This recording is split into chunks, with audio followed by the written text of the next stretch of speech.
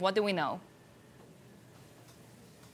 Well, we're hearing from analysts that this is perhaps the beginning of Kim Jong-un's push-the-line strategy, of course, following the collapse of that second summit between Kim and Trump in Hanoi, where Trump basically walked away from negotiations.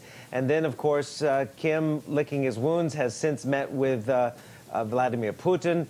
He has accused the United States of exhibiting bad faith.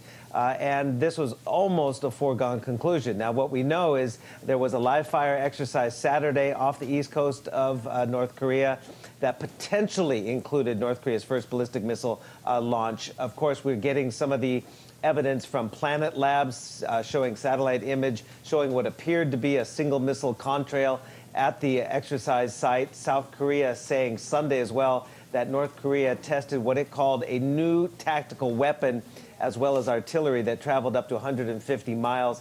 The South Korean presidential spokeswoman condemning the incident, saying it was against the September agreement between the two countries to halt hostile activities. But still, the United States taking a little more of a cautious approach to this, bit of a muted response. But obviously, Kim Jong-un is still trying to provoke some sort of relief on the sanctions that he did not get from Donald Trump.